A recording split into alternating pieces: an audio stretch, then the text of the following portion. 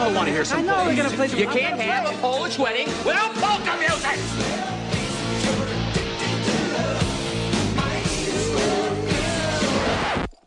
No, would you leave it alone? Keep your Hey, fucking hands... how can you have a Polish wedding without any fucking Polish Keep music? your fucking hands off my equipment, man!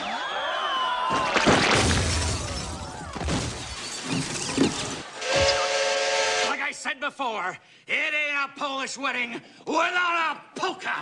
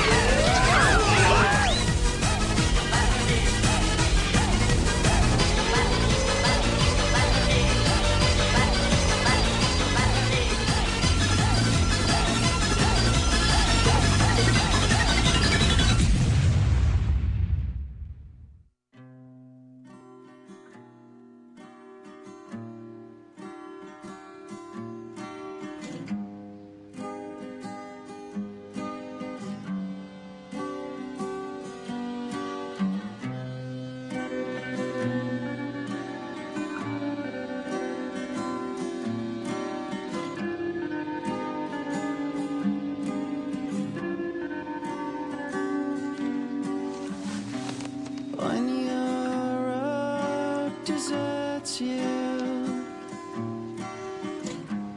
and your feet disappear, you'll find some old shoes wasted one without a peer. Where we go from here? Begin to roll from here.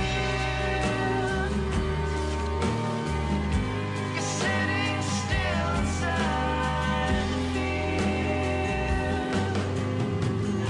There must be some way out of here.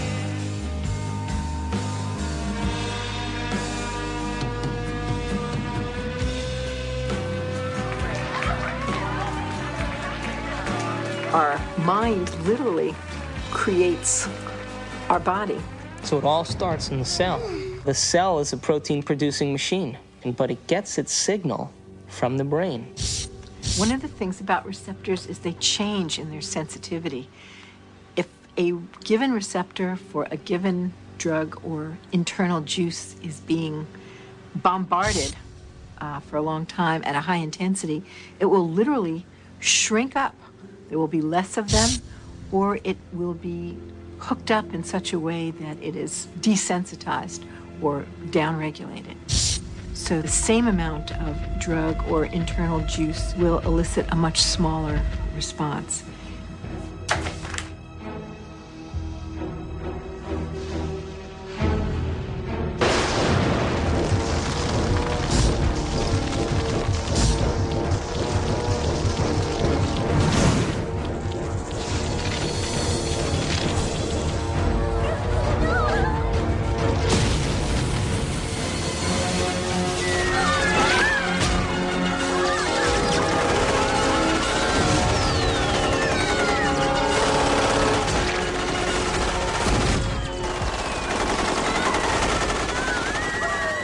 If we're bombarding the cell with the same attitude and the same chemistry over and over again on a daily basis, when that cell finally decides to divide, when it produces a sister cell or a daughter cell, that next cell will have more receptor sites for those particular emotional neuropeptides and less receptor sites for vitamins, minerals, nutrients, fluid exchange, or even the release of waste products or toxins. Now, all aging is a result of improper protein production. What happens when we age? Our skin loses elasticity. Well, elastin is a protein. What happens to our enzymes? We don't digest as well. What happens to our synovial fluid? Those are proteins. They become brittle and stiff. What happens to our bones? They become thin. So all aging is a result of improper protein production. So then the question arises, does it really matter what we eat?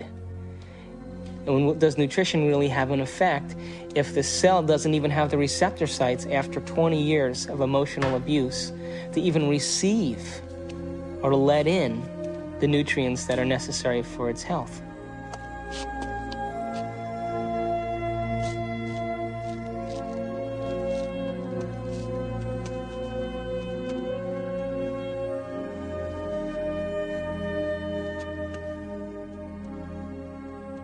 Okay, guys, it's time for a course correction on our trajectory along the path of our adventure.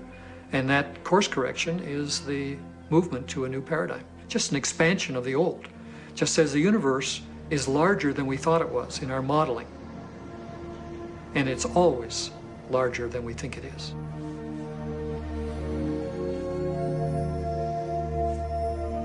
I hate you.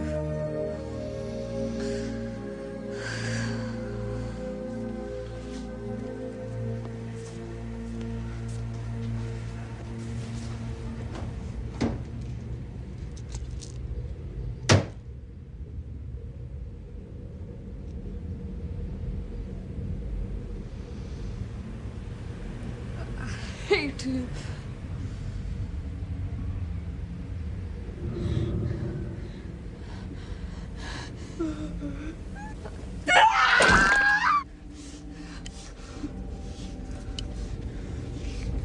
You get it?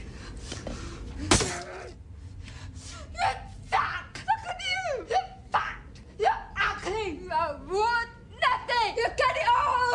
I hate you!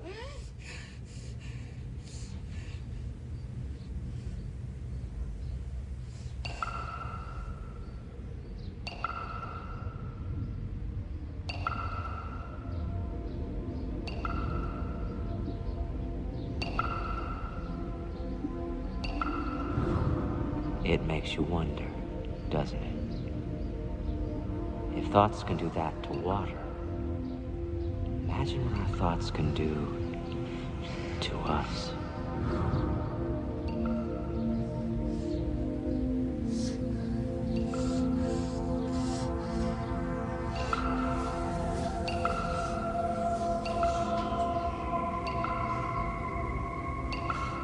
No one has ever came along and ever given you sufficient, intelligent knowledge about your beautiful self, how you work from the inside out. Why do you have addictions? Because you have nothing better. You have dreamt of nothing better because no one has ever taught you how to dream better.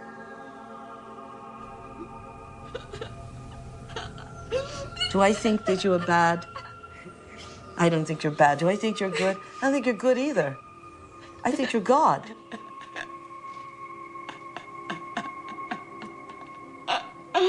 In general, the field of psychiatry really doesn't allow for enough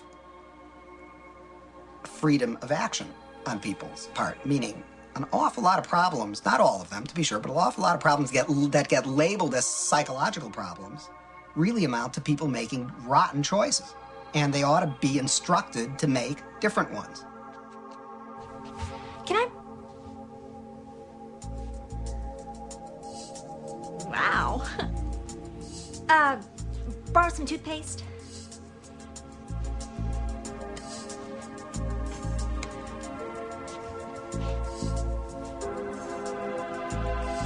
Thanks.